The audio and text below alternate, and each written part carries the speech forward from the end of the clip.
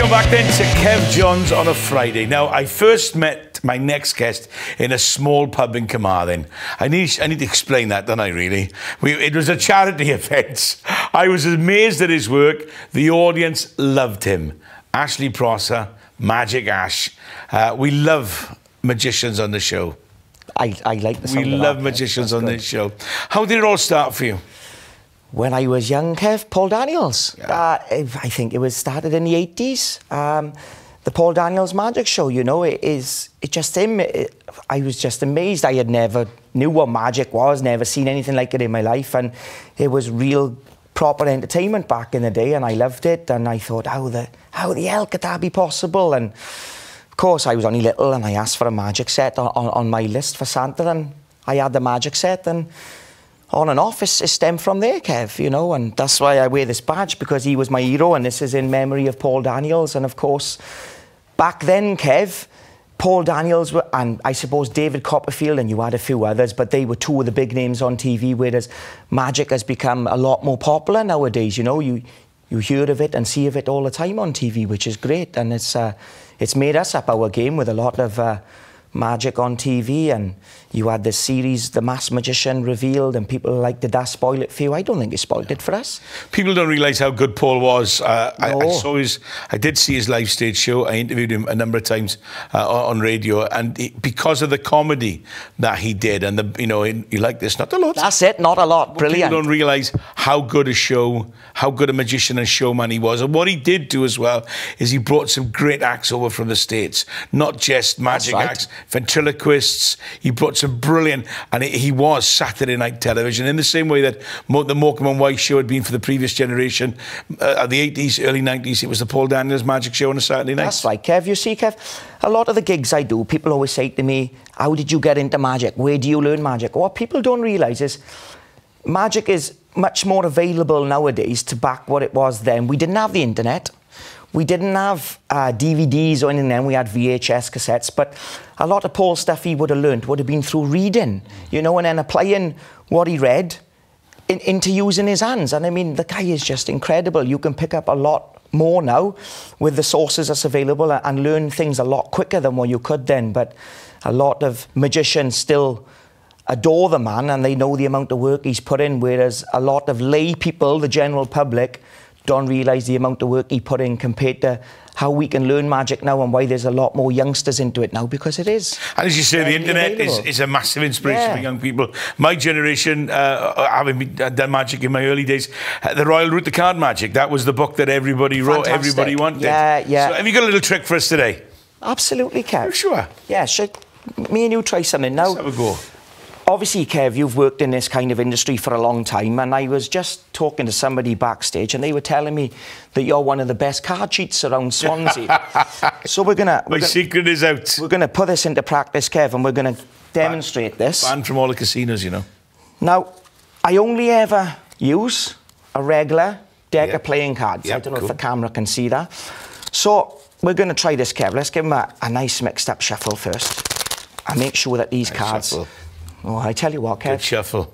Year of my life together, right? So if I place the cards down there, Kev, we're going to do a do-as-I-do effect. Okay. So I give the instructions and you copy. Great stuff. Can you cut about half of the cards off, Kev, please? Hey, that's not bad, Kev. Oh, yeah, I think you've got about half of the cards. Half there? Yeah, not bad. So if you pick the cards up, Kev. Yep. And just going to copy me, right? So you use this part of the puffy and I'll use this. So we're going to deal a few cards down just like this. Okay. Now, I don't know how much of card handling you've done. You only got a shuffling cards, Kev. This is called the overhand shuffle. It'll go there. That's it. Brilliant. And if you take some cards, Kev, then holding them face down, this is face down, this would be face up. So we take some from the top and put them underneath. That's called cutting cards. Right. Okay? And then on top of these cards we've put down, this would be known as dribbling cards. Dribbling. Yeah? So we pick these up. We need to try and get that nice and flat. What we're going to do now, Kev, take all the cards in your hand. We're going to imagine now we're playing a game of cards, right? And we got 4 players in this game. So start from your left, work to your right. I'll do the same here. I'm not telling you the exact amount, the number, Kev, but I'm going to take 4 or 5 cards and I'm going to place them down to my left like this. So you start with your left. Hopefully they won't go off. And then we're going to do the same, Kev, and put some cards next to them. And then Oh, I'm hoping he's not going to slide off. And we're gonna do the same. Just place those down here a sec. I'll place mine down here a sec. And we're going to do the same, Kev, and put some more down next to them. Use that bit there, Kev, if you're running out of space, boy. And then we'll do the same, Kev, and we'll just put... That's it. So we still got some cards left in our hand, right? Yep. Now, the cards you got left, starting with your first pile, which was yours, I think, just deal them on top like you're playing a game of cards. So that's my first pile, that's my second, that was my third, and that was my fourth. And we keep doing that, Kev, until we're out the cards. There we are. Happy days. Happy days.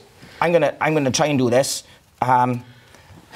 so the cards don't fall off. Now, I've been a magician a long time, Kev, and I'm gonna demonstrate how my sleight of hand works. This is my first pile. I'm only holding them because they're gonna slide off, right? My first card on top here is a king. Hang on, Kev, hang on. My next card on top here is a king. No. My next card there is a king, and my next card there is a king. But you see, Kev, being a magician, I know how to do sleight of hand, and I know... I've not done that, have I? Exactly. Do you know I said at the start I've heard of a great card cheat? Do you know there's only 4 of a kind, Kev, that can beat 4 kings? Turn over your top 4 cards for me, Kev. No. See, Kev? Now we've shown that you are the great card cheat. Oh, man. We once heard you was. Yeah. And this is the fun. This is the fun I like to have with people, Kev. Great trick. I watched you work. It's not just about the technical ability to do that trick and to have the sleight of hand or the manipulation of the cards or whatever term people would use. The banter and the patter is important to you as well. You can't teach that. You can't. Anyone who has the fingers. I never had the fingers for this sort of magic, so it's why I did the stage stuff. But you can't teach the pattern and the banter. And you're a master at that, Kev. It's brilliant. You get better at it the more you do it. It's fantastic. Don't you? Yeah, so of course. What's next for you? Well, this year has been a great year for me, Kev. I've entered something locally in Llandilo called Towie's Got Talent, which one of my followers, I suppose, nominated me for. Didn't know anything about it. It was a local competition. I was the only non-musical to enter. I won that. That was a good stepping stone for me. Then performed on the big stage for them. 2 weeks ago, I was shortlisted for a wedding award, Best Entertainer of the Year 2017, and I also won that. Excellent. So that was fantastic, and that's increased my bookings a lot. And I'm now through to the semi-finals of the Welsh Factor, which is in January. And for me, Kev, it's just to carry on doing what I enjoy doing. And my goal is to become a full-time magician by Easter next year. I'm almost there. But that's the goal, because I've tried to fit it in around my current 9 till 5 job, if you like. Do? I'm an electrician for my sins. But it's okay, Kev, but it's nowhere near how much I enjoy and love doing this, you know. And we're nearly there, Kev. That's my goal, and it's just to entertain people and just to have fun. I love to have fun. You know, I've met so many people, I don't like magic. Magic is boring. Oh, no way. Magic shouldn't be boring, Kev. If you've seen magic and it's boring, I would say you haven't really seen the magic as it should be, because magic is about fun, you know. Yes, it spins people out. How the hell did they do that? But it should be fun and it should be entertaining, and to leave that person with a great feeling that they've had a great time. And I suppose you're on that part of your journey at the moment where for a while you've just been the magician. You've been at the wedding or the dinner. You've been the magician. So people come to see the magician. The magician will come to your table. You're at the stage now of becoming Magic Ash. People come to see Magic Ash, and that's Magic what I'm Ash hoping is for, coming Kev. to us, where you become known as a personality rather than the magician. And that's something everybody has to go through, and you're well on that journey. And well, I would like to think so, Kev. From, as I said, I'm doing these couple of things now this year, and winning these couple of awards I have won, which has been, you know, amazing for me, because I can't win a goldfish at the fair, Kev. I'd be honest with you. You know, I was always that unlucky person. I was so But performers, comedians and magicians very rarely win these things. Usually they go to singers. And, you know, that's to be the case. I've been involved as hosting these events for years. Well, I never get involved with the judging, but you always have the singer's going to win it. I had so much competition, and that's how he's got talent. Some wicked kids. I was the only non-musical entertainer to enter, and to win it was just phenomenal. Brilliant. You know, I had to pinch myself for days after. Did that really happen? It was amazing. And like you said, Kev, I'm trying to get my name out there now, not just the magician. Well, listen, good luck to you. Thanks for coming in. Thank you, Kev. There's Twitter, Facebook? Twitter, I'm on Twitter. There's a website, I'm sure. Instagram, Magic Ash 16. Facebook I'm on, Magic Ash Wales is Unique Magician, and I'm also on LinkedIn, which is where I get a lot of my work from. Fantastic. And that's where most of my work comes in from, Kev. Magic Ash, have a great Christmas, have a great December. Yourself, thanks man. for coming in. It's great to have Ash on the programme today, a really, really good magician. As we said in the past, we really do like to have live performers and live magicians and singers here on the show. We'll have a fantastic singer coming up after the break. That's next.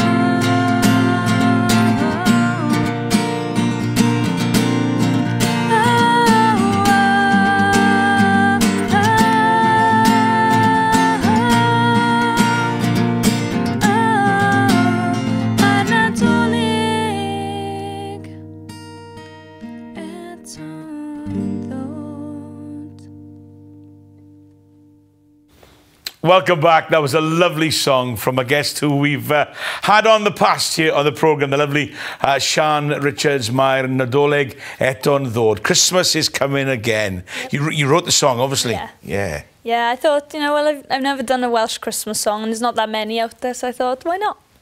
Beautiful. Yeah. How are you doing? I'm very good, thank you. How yes, are you? Nice to have you back. It's a busy time for you. You got some exciting projects coming up? Yeah, well, I've got a couple of gigs coming up, but on the 16th now I've got, I'm on Nos on Lawen on S4C, so that's an exciting one.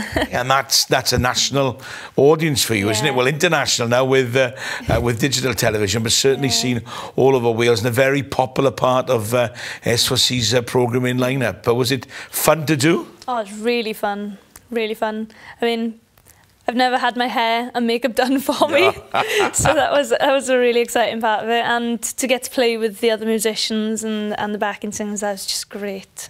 Really good fun. I've got your CDs here in hand. We've got Sian Richards, Where Do We Go From Here? And Sian Richards, Borderline. Now, one is an EP. This is a full album of your songs, and there's another album planned as well, isn't there? Yeah, I'm hoping next year perhaps to do a Welsh album, and then if I can, you know, get that one done, hopefully do another English album. Well, your mum said she got 80 songs. 80 songs! Yeah, I've got the songs there. It's just, you know, having time and money to do it. So, but yeah, I'm hoping. What do you enjoy? Situations like this, like the S4C programme, which would have been a live audience. So in some ways, it's kind of a bit of both, isn't it? Really, you're being filmed for television, but you're working a live audience at a traditional Welsh Nos on Lawen. Or do you enjoy the recording studio or the gigs in pubs, which can sometimes get a little exciting, can't they? Yeah. Well, I enjoy all of it, really. I mean, I love the way the audience can interact with you. You know, like especially, you know, with some of the pubs that get really busy, they can, you know, they're all singing along, dancing. Sometimes they knock your stuff over, but, you know, they're enjoying themselves, which makes you enjoy it all the more. But I've always wanted to write for TV and film. That's something I'd really like to do. It's a great ambition to have, and why not? Yeah, something I've always wanted to do. I like writing horror films. Yeah, Carl Morgan, singer-songwriter locally. Carl's written some films. I think one of his songs is used in a Tom Cruise film, which is soon to hit the cinemas if it hasn't already done so. And Carl Jenkins, of course, the composer from Penclough, has done the same. Well, good luck with that. I'm intrigued by the song that you're going to sing for us in a minute. So tell us about that. The song's called The Happiest or the Loneliest at Heart, and it's basically about, you know, you can never know what's going on in someone's mind, you know, and how they can seem like the happiest person on the planet, but, you know, it only takes one or two people to criticise them or whatever, and it can completely change their outlook on things, you know. And it's just about how somebody who could seem so happy could be the loneliest person inside, you know. Well, I'll let you go and get ready for that. And it's been lovely to have Sian Richards on the show this morning. She's going to take us into the end of the show with that song. And it's been lovely to have her company. We'll be back on Monday here on Bay TV with more from the Christmas market and hopefully look back on a very, very successful weekend for the Swans. Who knows? Come on, the Swans. Have a great weekend.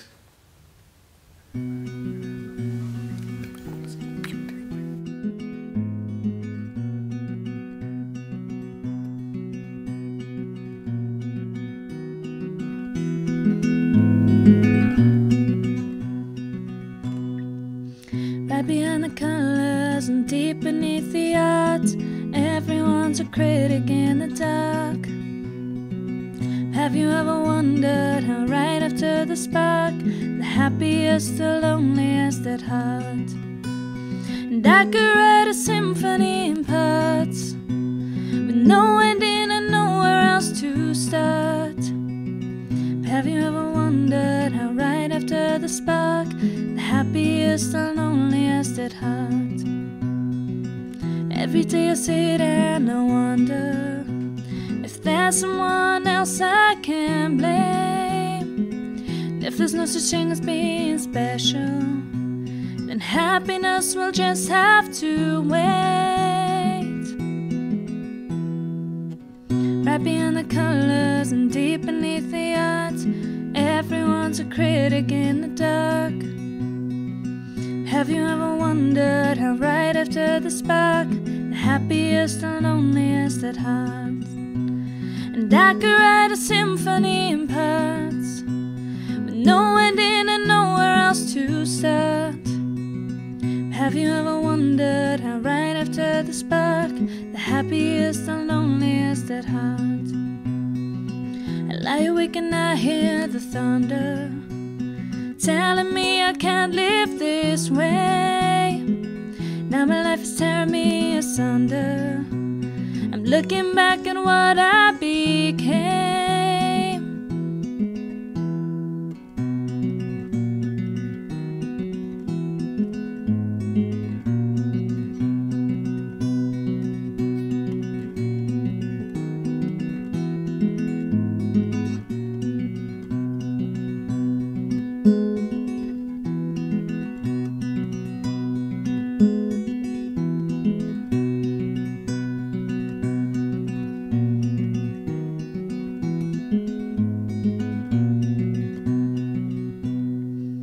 Right beyond the colors and deep beneath the art, everyone's a critic in the dark.